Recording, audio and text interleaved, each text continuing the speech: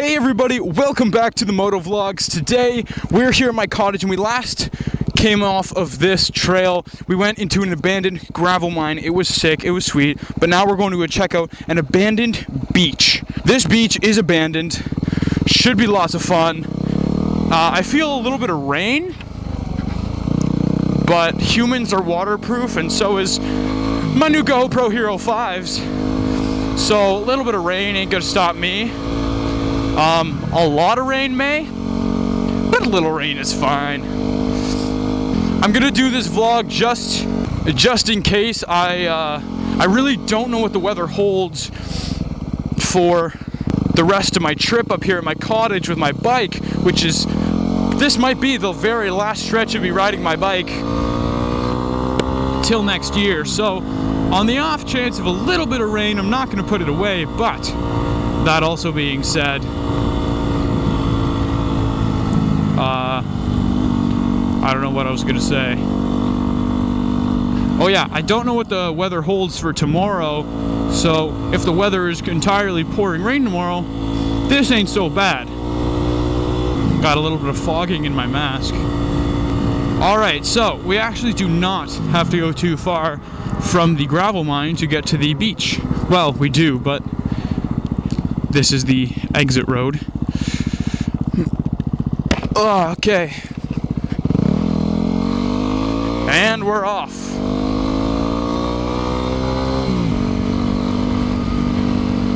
I've never rode a motorcycle in heavy rain. Oh, that's a lie. That's a lie.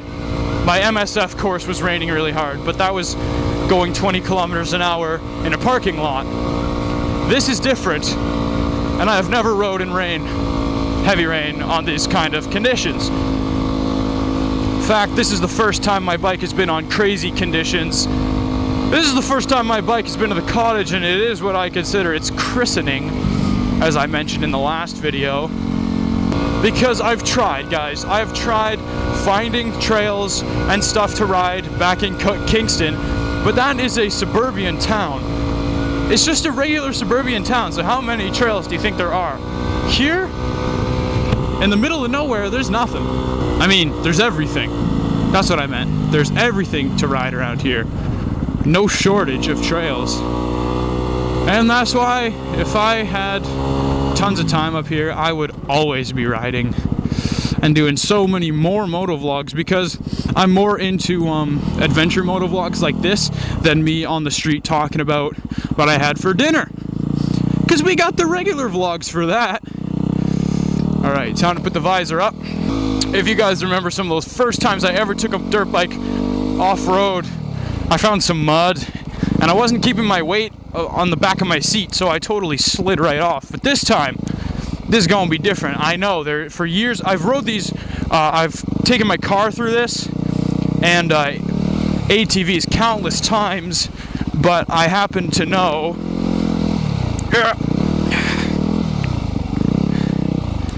that there is mud all the way down this trail, which is fun, considering I know how to ride it now, which I didn't before, and I'm learning. And I mentioned this in the last video, but if I'm not riding the way you would, well, that's because I'm a noob to riding trails with a dirt bike, especially because these are car/ATV trails.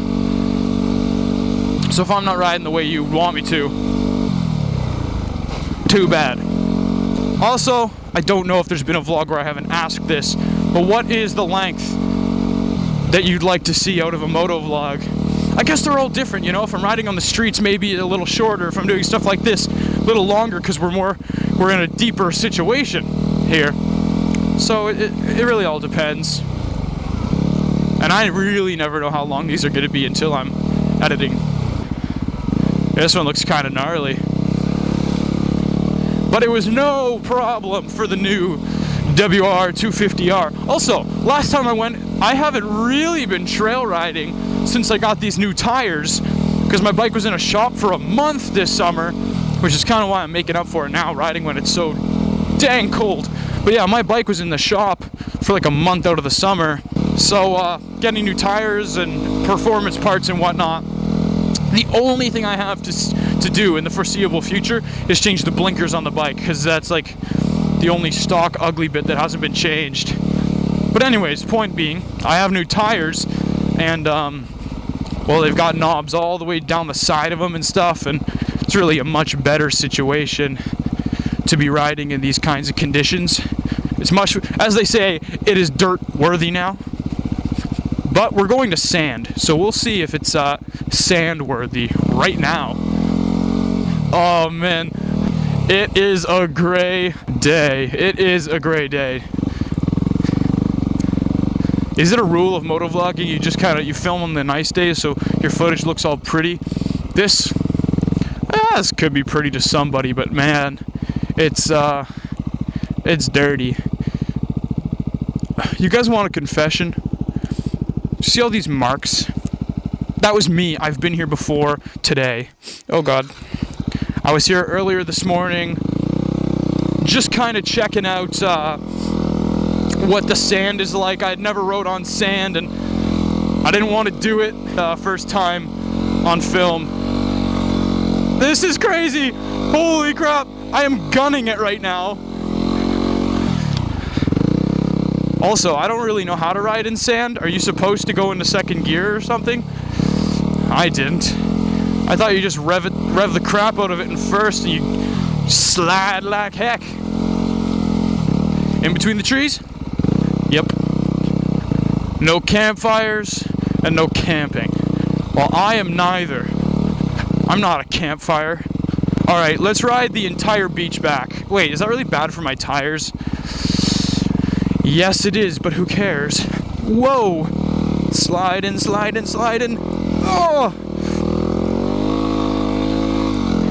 I want a rear view cam so you can see this. Next time, I'll do a beach vlog and I will get a rear view cam and you'll be able to see all the dirt I'm shooting out. It would also be really sick to go down to the water and drive through the spray. But, well, it's like basically November, and if my bike fell in the freezing cold water plus me, you know how that would go. This is a nice little back trail behind the beach. Lovely. Oh, just as I say it's lovely, she's not lovely. Alright.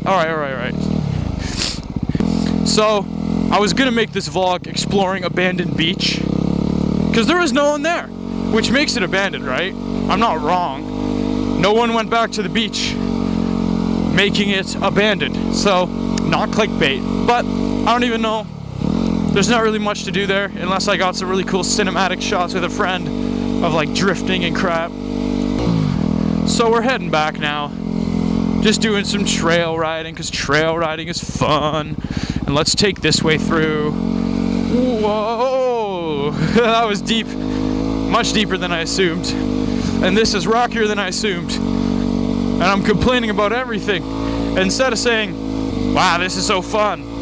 Because at my level of riding, this is, while it is fun, it's also a lot of concentration, which is what makes it fun for me right now, is what you don't realize is, oh, right through the middle. I weigh about half of my bike. If I'm like 150 pounds and this bike is 300, boom bang, I'm half this bike's weight. What does that mean? That when I'm on top of this bike, our entire weight going down the trail, I'm a third of it. Which means that where I position myself on the bike is actually crucial to the bike's physics and how it performs. And I'm learning that as I'm riding. Like, when you go up hills, you want to lean forwards because you don't want your bike to go backwards on you. When you go through mud, you want your butt to be, all your weight to be on the back of the seat. And most importantly, when you ride at all times, you do not have your weight on the handlebars. Your weight should be carried throughout your legs and hips and upper body. You should just carry yourself, your own weight, on your bike. Not on the bars, because then if you hit something, some sort of rut in the road, your bars will go sideways. You have a little more, you just have more control. It's just, trust me on this one. It may sound weird, but if you carry your weight through your upper body and legs. Let's take the deep. Oh, no stopping now. Good. And that was it. That was the little beach pass. Pretty interesting, I suppose. Maybe not. And the rain held off, so good call, Adam. After this vlog, I'll probably check the weather, and if the weather's nice tomorrow, I will stop riding in this crud. And I will go home, and I will escape. I'll have to go back to reality, because right now, you know what's fun about riding? Nothing in life matters. At this moment, right now, nothing in life matters. Nothing. Just me on my bike and riding around and talking to you guys, but nothing else. Like, no problems. And that's why I love, you know, single sports, stuff like water sports and ATVing, dirt biking. That takes a challenge, so that's cool. And snowmobiling, of course. And then water sports like wakeboarding and kneeboarding, and then snowboarding and boards and engines, guys. I'm actually so surprised that growing up I never picked up a skateboard. Never did. Anyways, I suppose that's why I love riding. And I suppose that's why a lot of people love it, is just you escape reality for that short moment that you're riding. Nothing else matters. Especially riding like that. Like when you're in traffic, other people's lives matter. When you're on a trail all by yourself, these roads are actually so twisty though, it's crazy. I'm heading back to my cottage now, but we're gonna take the long way, because it's gonna be much more fun, I think. See, we could turn right here. Or, said the seal. We could go this way, which would be hella fun. Visor up. I thought it stopped raining, but it turns out my visor was just down. It is raining. This is a little trail that we actually own. Well, technically, we own the little piece of property of every entrance to this whole trail system, which basically means you can't get onto it without trespassing, which basically means by purchasing the entrance to them all, it's yours.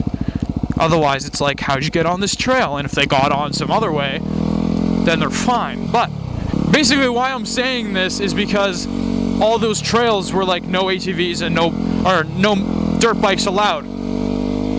There is no sign here that says no dirt bikes allowed. But yeah, I always thought I'd love to live up here, or just somewhere like this. But I've never tried it, you know, and I don't know how long it would take before it gets old. Certainly never has gotten old to me. Especially with high-speed internet. That changes things. Once you have high-speed internet, and I'm not too good at French. Oh no! No way. Is there a way to get around this, do you suppose? Here's another problem about trails that are yours, is you have to maintain them. So a big tree falls in storm, I am the one, well, probably going to be my dad, let's be honest, but we are the ones in charge of cutting that up and getting it off the trail. And until we do, no extra riding for you. Alright, let's head home. I got to take apart the trampoline today. We got a new trampoline this summer, and every year we get trampolines and we get the spring-free ones, and then the nets are really hard to take apart, like the bouncy bit. So we just kind of leave it with like 3 feet of snow on it all winter. And as you'd guess, that really ruins the bounce. But this year we have this new company, forget what they're called, but a new Volley. And their trampolines, the way their net hooks up is genius, so we can take apart the bouncy part really easily, which is great, of course, because it means that the trampoline will be bouncy to the end of time. I wish I could ask you guys in person live right now, because there isn't enough time by the time you see this, but I also have a quad, right? So maybe I put on my motovlogging gear and we vlog with the quad. because I have never done that. And that, I could do much more technical trails because I'm much better on it. It's like a racing quad, right? Just like this with the clutch and all that. But there we go. We are going home now. So I hope you enjoyed this video. I love, man, this is the first time I got my bike up here, and it is fun. I'm gonna get so good at trail riding so fast. Like, my progression will be crazy. So thumbs up if you want to see more, because I am very eager. And with that said, it's time for me to go. Hope you guys enjoyed. You know what to do. You're awesome. As always, this was Adam, signing off.